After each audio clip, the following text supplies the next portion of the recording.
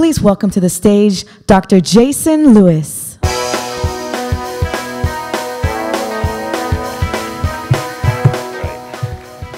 Good morning. It is, with the first slide up please, it is my great pleasure today to announce and introduce this year's Roger Tsien Award winner. So the award is named after, of course, the very famous Roger Tsien. Roger, the award is given to an early stage investigator, or at the time, an assistant associate investigator, who has made a significant contribution to the field of molecular imaging in the area of chemical biology. And of course, Roger Tsien won the Nobel Prize for this very area a number of years ago. And Roger sadly passed away a few years ago, but this award really, I think, is a testament to his belief and advances in chemical biology, and is given to a recipient that is making the same kind of strides as Roger. This year's winner is Brian Zeglis from Hunter College. I have some notes here, and I have my glasses to read my notes on Brian's educational history. Brian's still laughing, I've got glasses on. Okay, so Brian received his scientific education at Yale University. He actually was a dual major in English and chemistry, so a bit of an overachiever, where he worked on organometallic chemistry of carbenes with Robert Crabtree. The Caltech, the California Institute of Technology, is where he then did his PhD work with the very well-known and famous Jackie Barton. At that point, he came to actually my lab in MSK and worked learning about radiochemistry. So he saw the light and decided that was a good area to go into. After that point, he went off and built his own village. And he built his village at Hunter College, building a program of innovation, of paradigm-shifting chemical biology, of new bioconjugation techniques, training some, down the front here, training some of the next generation in a superb manner. And it is profoundly an honor for me to introduce Brian, because what he has done, what his lab has done, and what his lab is doing, I think fundamentally changes the way that we do molecular imaging and chemical biology. So with no further ado, I'd like to introduce Brian, the 2022 Roger Tsien Award winner. Thank you.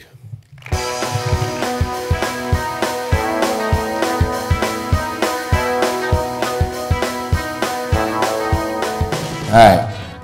Hi, everybody. So let's see. Look at my talk up there. There we go. So this is the first time I've talked in front of a live audience in about 30 months, so bear with me as I get my bearings. So, I mean, before I started, I wanted to give my own personal, very brief intersection with Roger Tsien. My first year of graduate school, I did not think I was cut out for this. I thought I wasn't smart enough, I wasn't good enough at it, I didn't even like it enough, and there were two talks that really convinced me, that inspired me to stay. And that was Carolyn Bertozzi's, who you'll see her work later in this talk, and then Roger Tsien. And I was so amazed by what he had been able to do that I thought, okay, maybe I'll give this a try. And one thing led to another, and then I'm here. So the core of the work we do is predicated on the notion of using antibodies for nuclear medicine, essentially to use antibodies to deliver diagnostic and therapeutic radionuclides to target tissues. And in this regard, antibodies are great. They're highly specific, they have high affinity, they're highly stable, but they're not perfect. They can be immunogenic. They only target extracellular targets for the most part. And then two things that we are going to talk about today. First, their construction can be imprecise. And finally, they have slow pharmacokinetics. So in trying to address these issues, my lab, we're tool makers. So we are the blacksmith making the tools that later the people that make final products bring out to the market. But then when I made this slide, I thought this doesn't really do me or the lab justice. So I took a totally real and not fake photo of me working in the lab to really make it a little bit better. So let's start with the first topic for today, and that's site-specific bioconjugation. Here are the few people that have worked on this over the years: Pierre, Delphine, Brendan, Rosemary, and the only one of these five currently in the group, Cindy. As it so happens, two of these couples ended up getting married. So if the lab's not really good for anything else, at least it's a halfway decent matchmaking service. So if we talk about site-specific bioconjugation, the story starts with the way it's usually done. The overwhelming majority of bioconjugations are done stochastically by reacting NHS esters or isothiocyanates with lysines in an antibody. And this is admittedly really easy, but it creates immunoconjugates that are poorly defined and heterogeneous on two levels.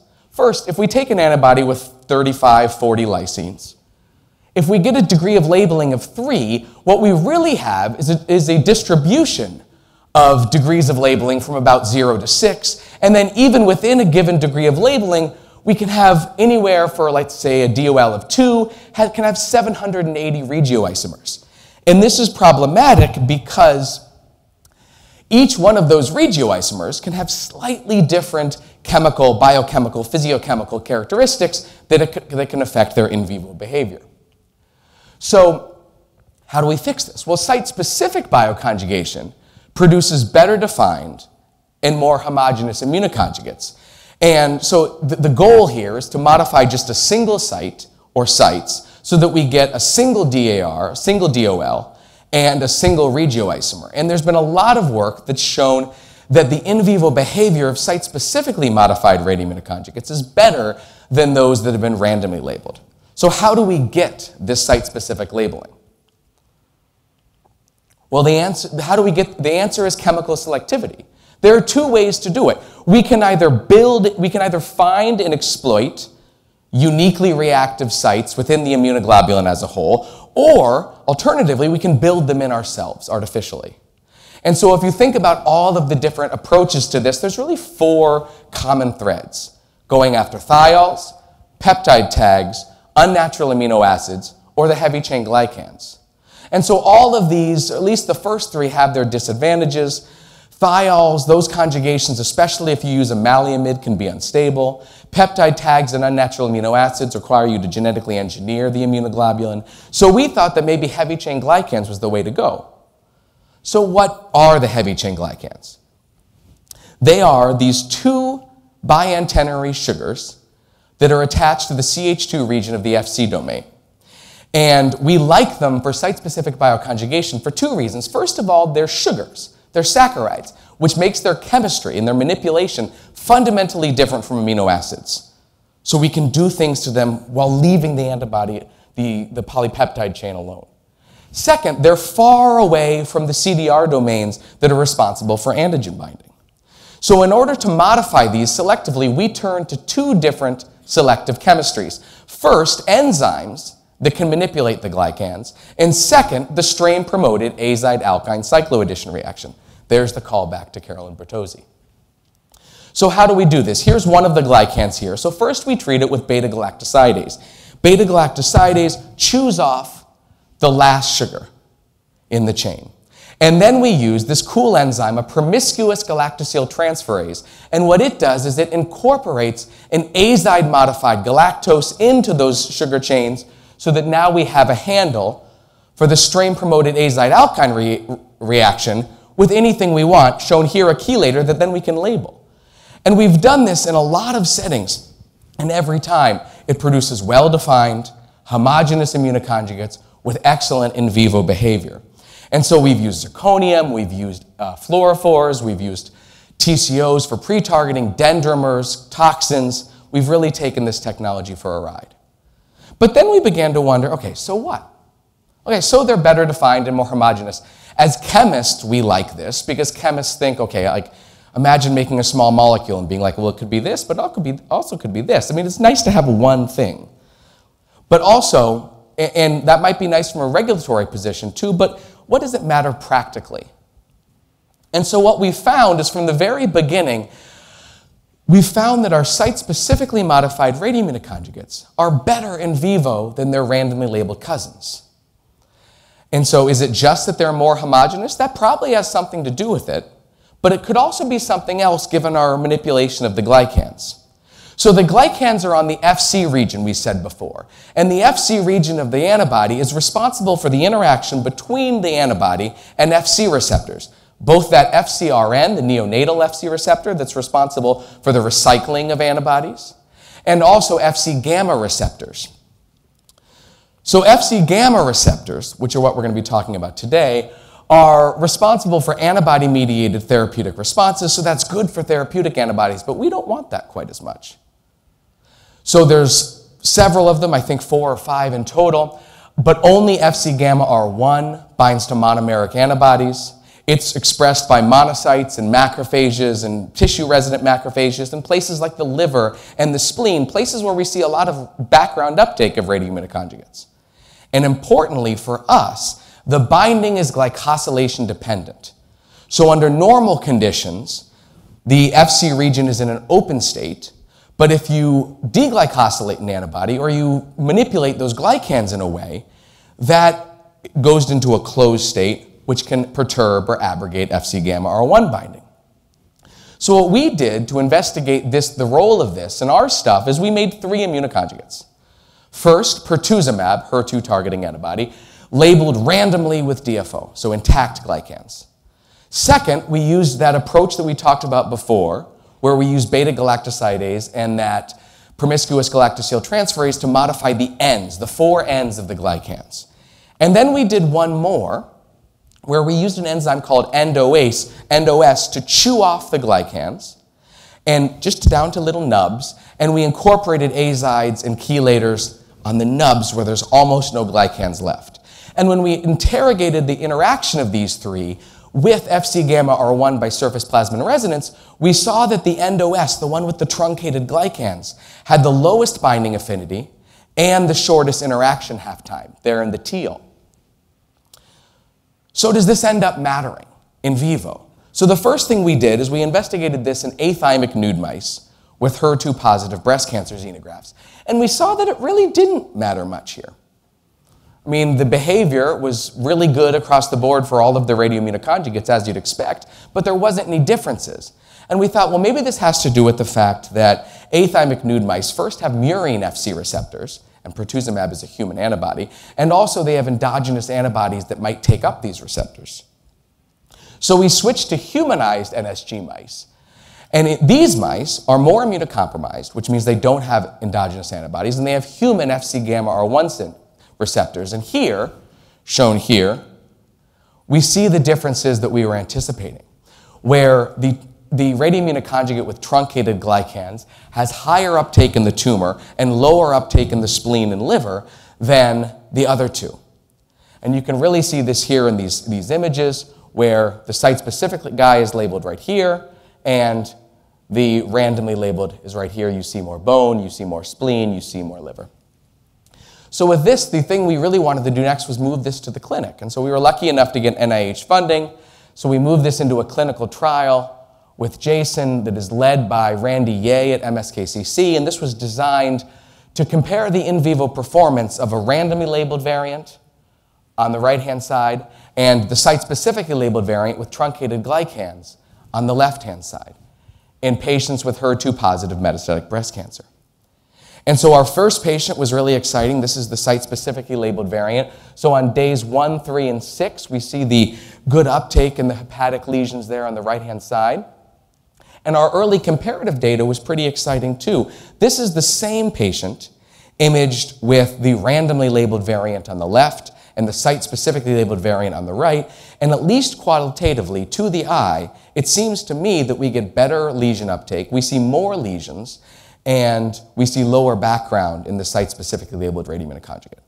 And so unfortunately, we don't have a lot of this data, comparative data, because patient recruitment has been hard, both because of the pandemic, people don't want to take a lot of extra trips to a hospital, and the need for 2 sets of zirconium scans, which take up a lot of time. So we've opened up the trial, we've amended the trial to eliminate the comparative imaging and add patients with HER2-positive gastric, bladder, and gallbladder cancer. And so this is ongoing. We're still collecting patients now. We're about 2/3 of the way through the planned cohort, and things are going very well. This is a patient with HER2-positive bladder cancer, in which we see very clearly some subclavial and lymph node metastases that can be seen also here in these transverse images. So I want to keep moving, and so this is an ongoing. We're still collecting patients here, but hopefully we'll be done with this in the Q1 or Q2 of next year. So let's move on to the other chemical selectivity we've been working on, and that's in vivo pre-targeting. Here, the main people that I wanted to call out here are, again, Pierre, Brendan, and Rosemary, but also Oti Kainanen. Oti is an absolute all-star postdoc in my lab currently. She is giving a talk here or a poster here on a zirconium-89 labeled antibody that targets galectin-3 binding protein, if you haven't seen it already. More importantly than that, she's just received a K99R00 award that is in support of her completely innovative and totally amazing research using PET to study the biodistribution and pharmacokinetic behavior of microplastics and nanoplastics. So you can all expect to hear a bunch of wonderful stuff from OT in the coming years. So, enough of that shameless plug. So going back to the idea of antibodies in nuclear medicine. So the other problem that we talked about was their slow pharmacokinetics. So antibodies take a long time to get where they're going in the body. I mean, everybody here knows that when you inject an antibody labeled as zirconium or lutetium or actinium, it can take 5 days, 7 days, 10 days to reach its optimal biodistribution in the tumor and clear from the blood. The problem is, for a directly radio-labeled antibody, the patient and the patient's healthy tissues are being irradiated all that time and afterwards. And so this can cause high radiation dose rates to healthy tissues. So a problem for the field for quite a long time is this: can we create a system that has all the targeting advantages and stability advantages of antibodies, but the pharmacokinetics and dosimetry of small molecules? And we're going to hear we're going to hear a little bit about that from Anna Wu's work on one way to do that on antibody fragments. But here's another way to do it: pre-targeting. So pre-targeting is founded on a principle that's at the same time pretty simple, but also pretty radical. Decoupling the antibody and the radionuclide, injecting them separately, injecting them sequentially, one in front of the other, and allowing them to combine within the body. And so how does this work? So here's the schematic.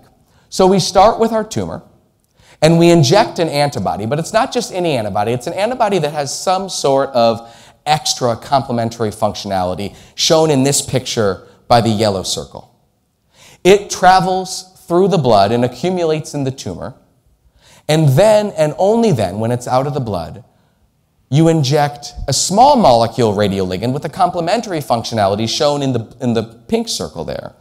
The pink circle and the yellow circle facilitate an in vivo combination, ligation, and then the small molecule radioligand clears, and you end up with a radiolabeled tumor. So what all of you are probably wondering right now is, okay, fine, that makes sense, but what are these circles? So over the years, people have tried different things. There's been streptavidin and biotin, bispecific antibodies and radiolabeled haptens, radiolabeled oligonucleotides. But each of these, and each of these is elegant and effective in its own way, but they also have their drawbacks. So what we thought almost a decade ago is, can we do this with chemistry? We are chemists. Can we use covalent bonds to do this? And so for this, we turned to the inverse electron Diels-Alder reaction. And so this is a reaction, it's an old reaction. It was a reaction that physical inorganic chemists really liked to study 50, 60, 70 years ago. But it was resurrected in the late aughts by a guy named Joe Fox at the University of Delaware as a click chemistry reaction. And here it is right here. It's between 1,2,4,5-tetrazine and transcyclooctane. And we wanted to use this for pre-targeting because it's fast, it's modular, and most importantly, it's bioorthogonal, meaning that the two components will bind to each other and only each other in the complex biological milieu of the body. So how would pre-targeting with this work? It looks a lot like the other schematic. We start with our tumor cells. We inject an antibody labeled as transcyclooctane. It accumulates in the tumor and then clears from the blood. Then we inject a small molecule tetrazine radioligand. It zooms through the blood, undergoes the click ligation at the tumor site, and then clears, leaving you with a radiolabeled tumor tissue. And so the first time we did this, we used SW1222 colorectal cancer xenografts. We took antibody, the A33 antibody, which targets the uncreatively named A33 antigen that's expressed on colorectal cancer cells. We modified it with transcyclooctane. We injected it into the mouse and waited 24 hours for it to accumulate at the tumor and clear from the blood. Then we injected this guy, a tetrazine radioligand that uses a sarcophagine chelator to coordinate copper-64. And what we saw was really exciting. At early time points, 4 hours post-injection, we saw the uptake in the tumor, and that increased a little bit over the course of the experiment to 24 hours, and we saw a really great delineation of the tumor tissue. So then we thought we might be stacking the deck in our favor too much with only a 24-hour interval between the two injections. So we lengthened that interval to 48 hours to 120 hours, and the system just kept working. And this was really exciting. And so the next couple years were spent really taking this technology for a ride. Jake Houghton worked on using this technology in pancreatic cancer with the 5B1 antibody that targets the CA19-9 antigen, which is a slowly internalizing antigen. J.P. Myers studied radioligand optimization and F18 chemistry in the context of pre-targeting. And Pierre Adamo in my lab did multimodal imaging with an antibody that was labeled with both a near-infrared fluorophore and a transcyclooctene. But really where I thought the most exciting, or at least the most exciting recent advances have come, are in pre-targeted radioimmunotherapy, in which the schematic is the same, but at the end we don't take an image, we just allow the radioimmunoconjugate to irradiate the tumor therapeutically. So here the earliest work was done by Jake Houghton and Rosemary Membrano. Jake Houghton used 5B1 transcyclooctene and a lutetium-labeled tetrazine in PDAC xenografts. Rosemary Membrano used an A33 transcyclooctene and the same lutetium tetrazine in colorectal cancer xenografts, and both saw really excellent therapeutic effectiveness and dose-dependent response. We saw really nice Kaplan-Meier curves, especially in Rosemary's experiment.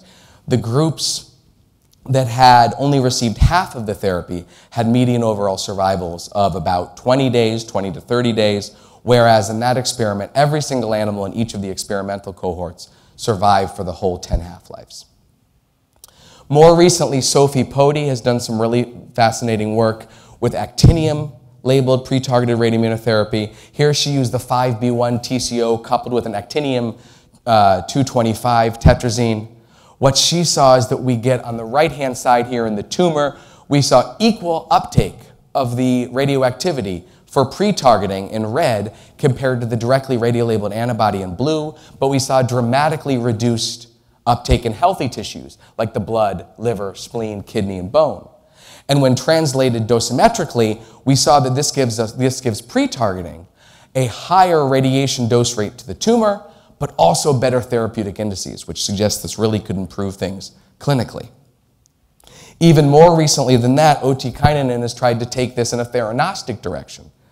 So here, the schematic's a little more complicated. Here, we inject the antibody transcyclooctene. We allow it to accumulate at the tumor and clear from the blood. Then we inject a radiolabeled tetrazine for imaging. We take some images, but then, rather than be done at that point, OT injects another tetrazine that's labeled with a therapeutic radionuclide.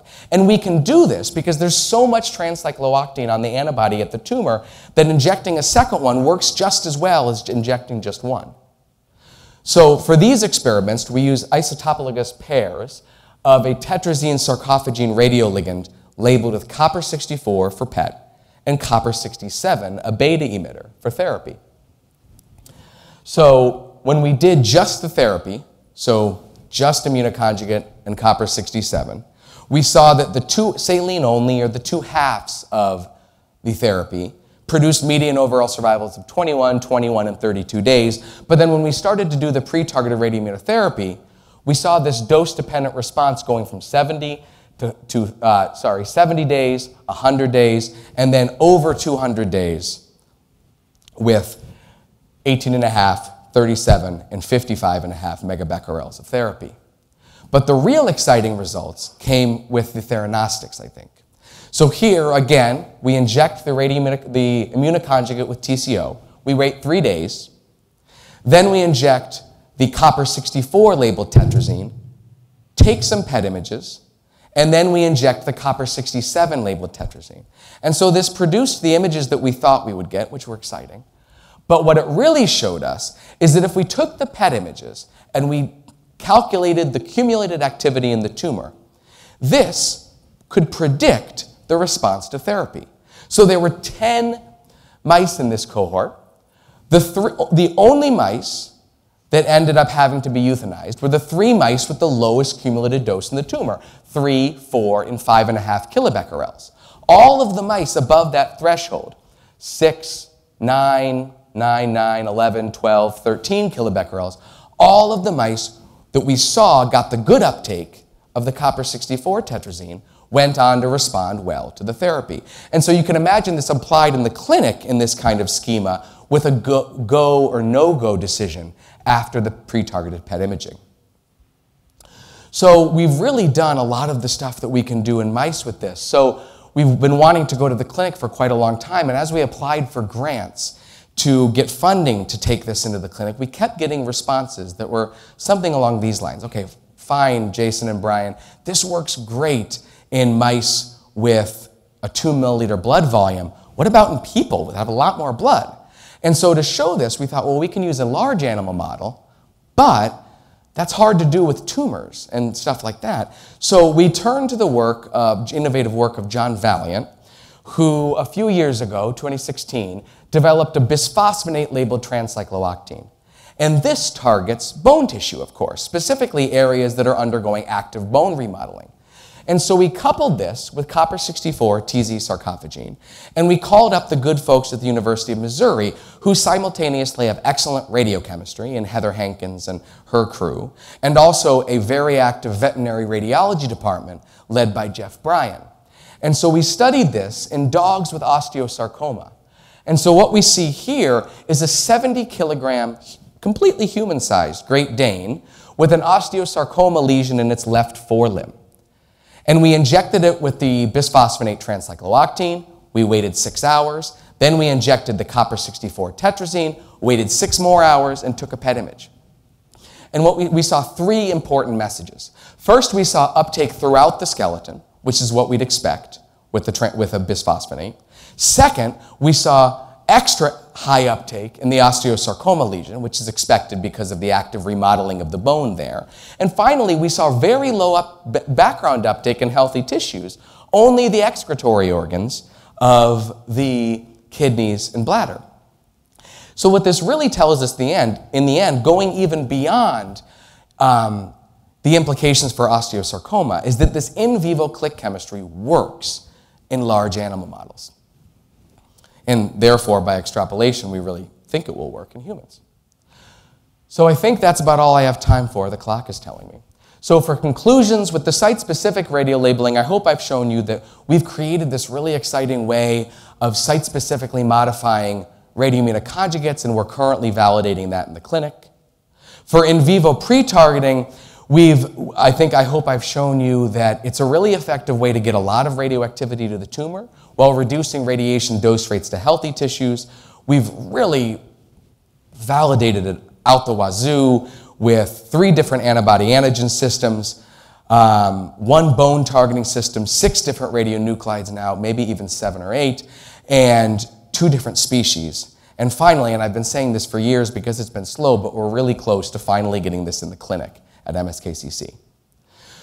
So with that, I'd like to give a few acknowledgments before we stop. The Lewis Laboratory at MSKCC, specifically Jake Houghton, who is currently doing some really exciting work at Stony Brook, specifically on host-guest-based pre-targeting. Sophie Pody, who's studying Auger electrons and working on those in France.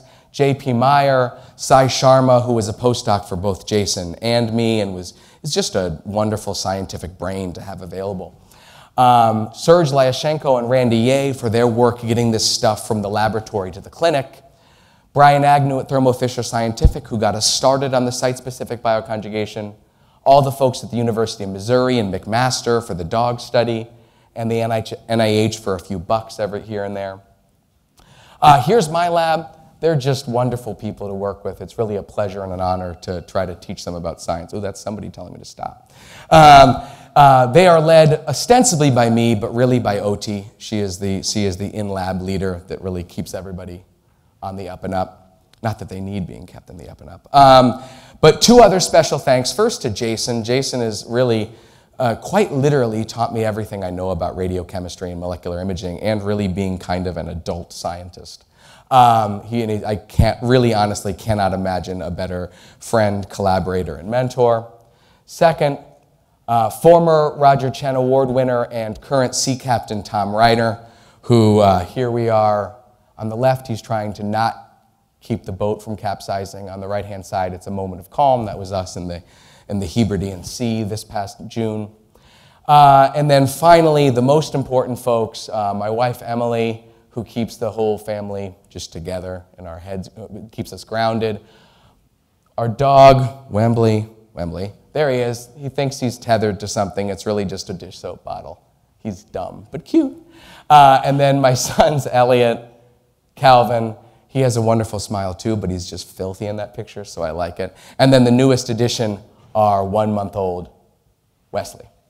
So with that, thank you very much. I'm really honored for the award. When I look at the past recipients, I really have this, like, I don't belong here feeling, but I really appreciate it. Thank you all for listening and coming out at 9 a.m. on a Saturday morning to listen to me, listen to this spiel, and I'll do my darndest to answer any questions you have. Thank you very much.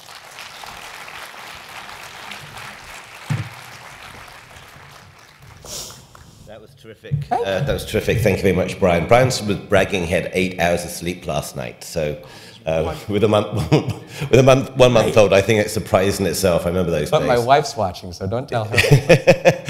Oh, Emily's watching? I think so. Hi, Emily. Hi, boys. If you're there. We don't have time for questions, but I know Brian's going to be here all day. But his flight is back at 6 a.m. tomorrow morning, so he'll be at the gala this evening. So please feel free to answer any questions. And we have a plaque for you, Brian. Oh, a plaque? Oh, this is even better than I thought. Lisa, somebody's taking a photo. All right. Lisa there? It's the photo guy. Hang on. Julie, somebody run up with an iPhone because I can't see the photographer or Lisa. Cindy and Joni's guy. Oh, there we go. All right. All right. Thank you.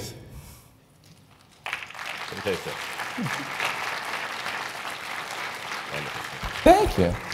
Thank you very much. And I believe now we have Ralph Bernardinus and the plenary. So don't go anywhere. Thank you very much indeed.